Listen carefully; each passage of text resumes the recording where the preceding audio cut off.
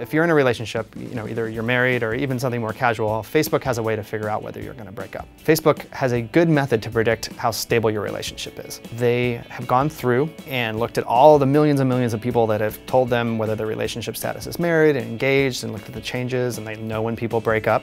And they have gone back and compared all the times people have changed their relationship status to the social networks that gave rise to that change. And what they found is the shape that your mutual friend network should have for your relationship to be the most stable. You'd think that the longest lasting or the most solid relationships would have a network kind of like this, where it's your friends know her friends, and her friends are all friends with your friends, and you kind of all know each other, and everybody's all interconnected in one big Facebook party. It turns out that is not the most stable. In fact, it's 50% weaker. You're 50% more likely to break up if you're in a relationship and that's what your network looks like. The most stable relationships are what I call the hub and spoke model. So you and your significant other should be at the center of a bunch of unrelated cliques. And all the other people out there don't really know each other except through you guys. So in my case, I'm married. My coworkers, there's my coworkers, say, over here.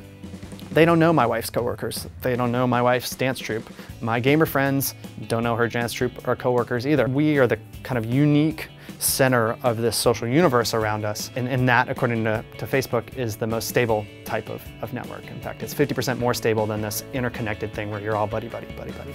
To figure out how stable or perhaps unstable your particular relationship is, you can look at your mutual friends. And then after doing some thought and maybe writing it all down on a piece of paper, you and your significant other will figure out what Facebook already knows about you. And I explain why and how in my book, Dataclysm. I spent years researching it. It's got lots of great stuff in there, thanks to you guys using the internet.